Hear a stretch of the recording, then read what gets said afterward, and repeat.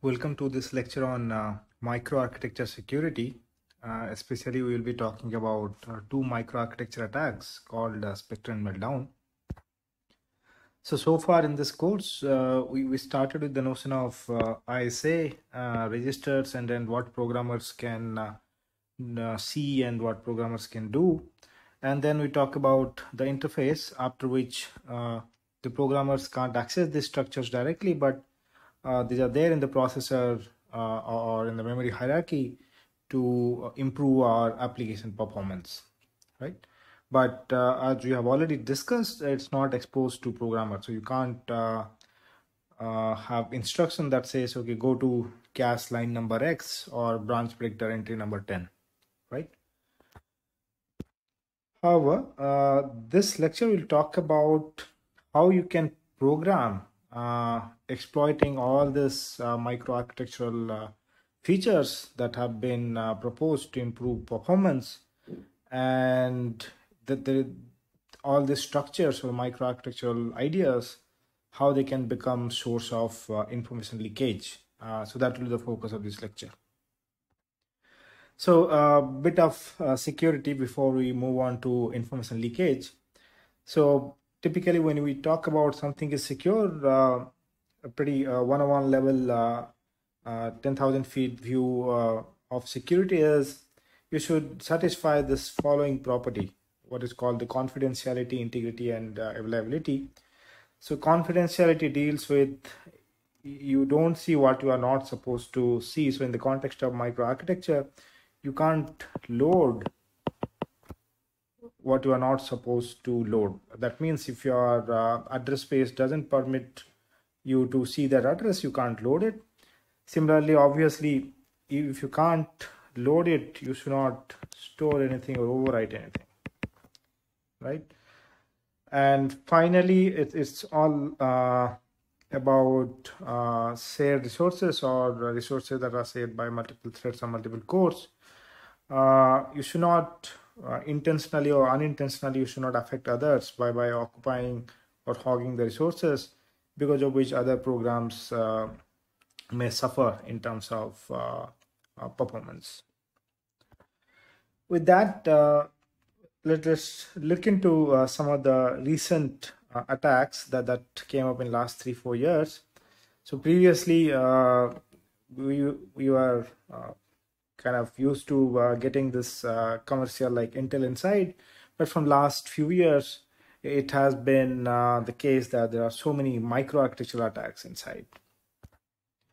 You will find plenty of news articles, blogs, and whatnot about microarchitecture security. Just go and Google hardware attacks or microarchitecture attacks, and you'll get plenty of articles to read.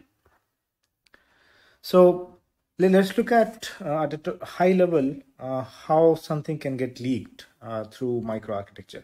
And the simple microarchitecture is cache. So we'll look at how you can get the data of some other core or other process, even if you are not allowed to access those data or the cache lines that belong to other process or code. So this is a simple for loop. If you look at here, this part of the code, and so you can assume this is part of some crypto library that is used by multiple processes running on a multi-core system. And what it is doing is it's trying to compute the following thing, and the attacker is actually interested in finding out this particular exponent.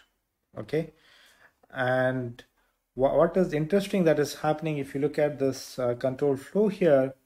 So if a particular exponent bit is 0, remember this is a sequence of zeros and ones. Okay, if a particular index in that exponent is 0, then we are just doing square followed by reduce. So reduce is nothing but the modulo operation. But if a particular bit is 1, we are also doing multiply and reduce. So this is actually multiply and then followed by reduce. Okay. So now if you correlate with all these accesses into cache lines, so they are actually mapped to some cache lines in the cache hierarchy, right? So now, depending on which of these lines are accessed, you will be able to know whether a particular exponent bit is 0 or 1. Obviously, it's hard. It's not that easy the way I'm explaining here, but that's the high-level view. So what the attacker does is it exploits timing channel.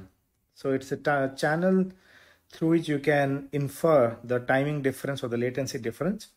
So let's assume that the attacker has the access to that particular crypto library that is shared by other processes also, but the attacker is interested to find out whether the other processes has accessed this crypto library.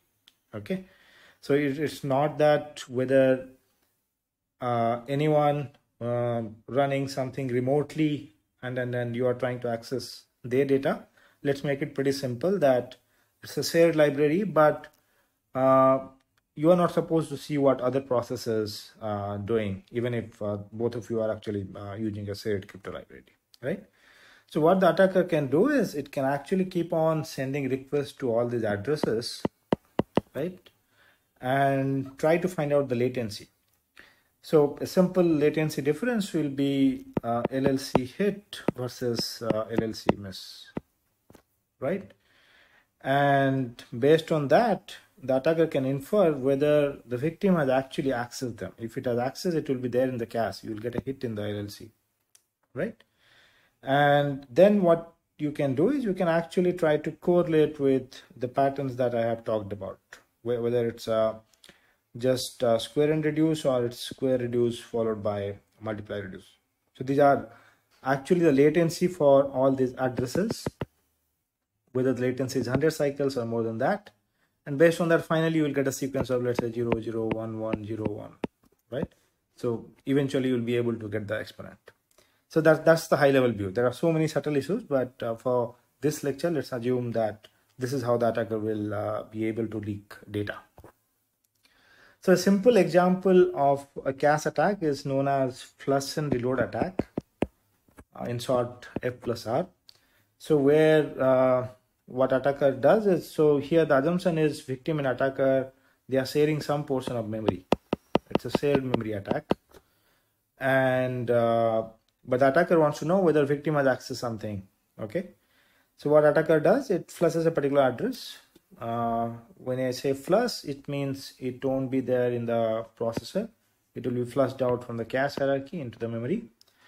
And then it starts a timer and try to access the same address. Just simple load operations you can do. And anytime if you get a fast access for one of these iterations, that means the victim has actually brought the address A into the processor or the cache, right? Based on that, you will be able to infer that your victim has actually accessed that particular cache line or cache line address, or even the set number, right? So again, high-level view on cache attacks. So there are various cache attacks that exploit these timing channels, mostly the last level cache hit and miss, because the difference is quite, if you compare with the private caches hit and miss difference, the last level cache hit and miss is easy to differentiate.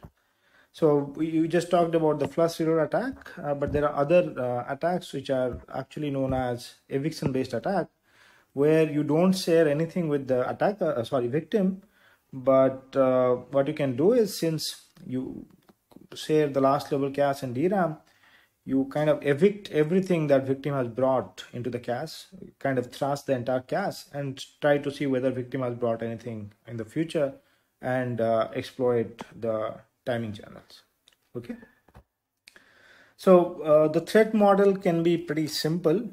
If the victim knows, or the attacker knows that victim has access to one of the cache set, that itself is a successful attack. Because once you know that, okay, there is some activity happening on a particular cache set, then you can do post-mortem analysis and then try to find out what are the possible addresses that the victim has accessed, right? Because we are dealing with 8-way or 16-way associative cache.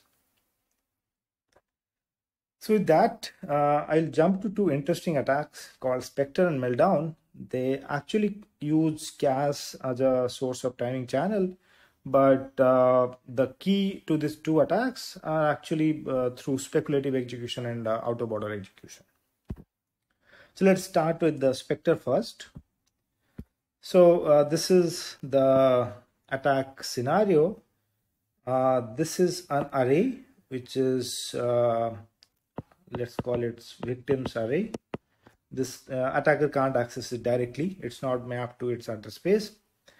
But attacker is controlling this particular if condition by sending a parameter. So you can assume there is a source code in a large software where a process provides a parameter, and that parameter is used by some other process. And then depending on the functionality, what attacker can do is it can actually pass something which it's not supposed to pass, right?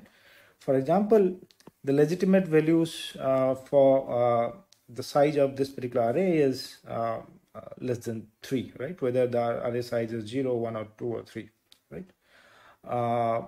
1, 2, or 3, not 0, 1, 2, 3. But what attacker can do is it can actually send the value 4, right? And in reality, this condition should have been false because the size of this array is 3 and 4 is less than 3, right? So you should not be allowed to access this particular part of the code. But what can happen is the attacker can trash the entire cache, which means there is nothing in the cache. So even finding out the size of this array will go to DRAM. That will take, let's say, 200 cycles. And so that's what's happening here. You are actually going to DRAM for accessing that particular array, right? And in the meantime, can the attacker do anything through which it can leak data, right? So my array is actually the attacker's array. And the CS305 array is the victim's array, okay? So let's look into the branch predictor and speculative execution, what exactly happens. So as I talked about, this particular condition will be false, but the branch predictor returns true, which is surprising. And why it happens? It happens because the attacker has mistrained the branch predictor by sending legitimate values in the past. So attacker must have sent 1, 2, 3, 1, 2, 3 and all. So which means the branch predictor has trained that, okay, for this particular PC, the branch will be taken in the future, right? So now the code flow has entered into this particular path. So we have already entered into a sequence of instruction or one instruction that we are not supposed to enter into. So this is just to show that we are still in the speculative execution. Okay, the processor is still assuming that everything is good. But actually processor is in the wrong path. The attacker has actually fooled the branch predictor, and we will see what can happen next. So as you can know that in the outer border processor with tens of pipeline stages, resolving a branch can take hundreds of cycles. And here, as we are depending on a load, so once we get a response from the DRAM, because the attacker has already thrashed the entire cache, then only you will be able to verify whether this condition is true or false. So let's assume this particular statement will take around 200 cycles. And finally, now what can attacker do? Yes, so attacker can actually play a game with the caches. How?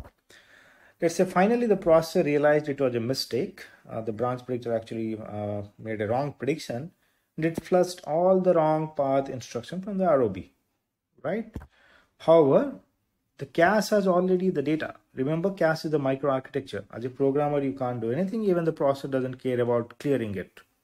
You brought something into the cache during the wrong path, but it's not a big deal, okay?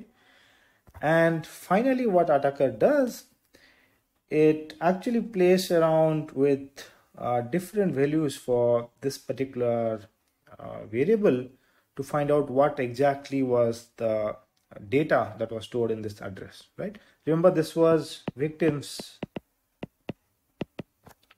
data structure or victims address, right?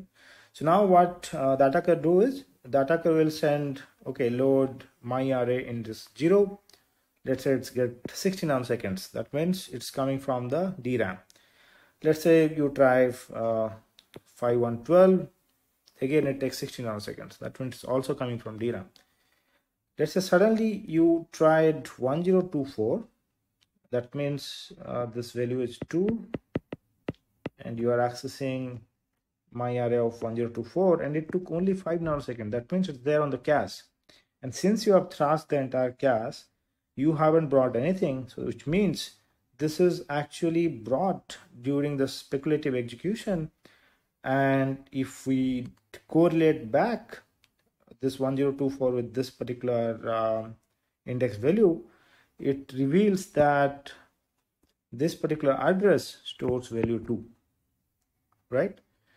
So it's kind of scary that we are able to get the data of another process even if we don't have access permission to get that data.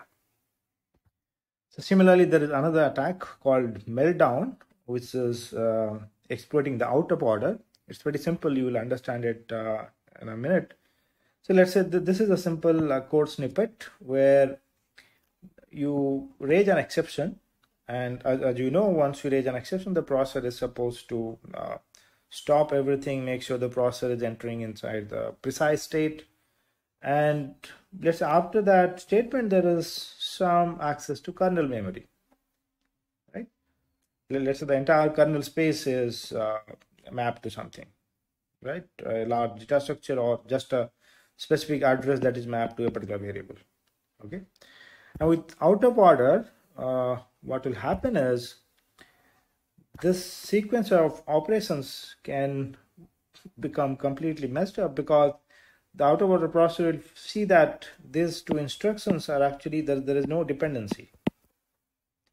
So what it does, just to exploit instruction level parallelism and to improve throughput, it actually accesses this particular data structure and eventually it should be inside this variable, right?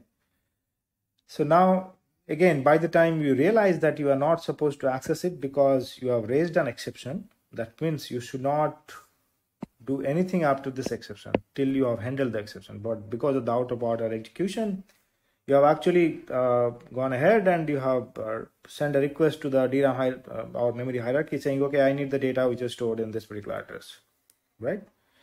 Then by the time you reach the head of the ROB, remember, the ROB will actually make sure that everything is happening in order, and that time you will realize that, oh, this is a mistake, and then you will start flushing the ROB, right? But again, the data is already there in the cache because by the time you have raised this exception and by the time it reaches the head of the ROB, there will be hundreds of cycles. So in the meantime, the attacker can just write a simple for loop that we did in Spectre attack and try to get the data which is present in this address. Okay. So that's what is the Meltdown attack. You can obviously get confused with like, why not a page fault, because you are not supposed to access it. But yeah, the page fault will actually come when you reach the head of the ROB, right? Till that time, everything is happening as if nothing has changed. Everything is proper from the processor point of view. So if you want to know more about these attacks, there will be a course coming next semester, which will be talking about both the performance and security aspects of modern processors. So go and check out if you are interested. With that, I will stop. Thank you.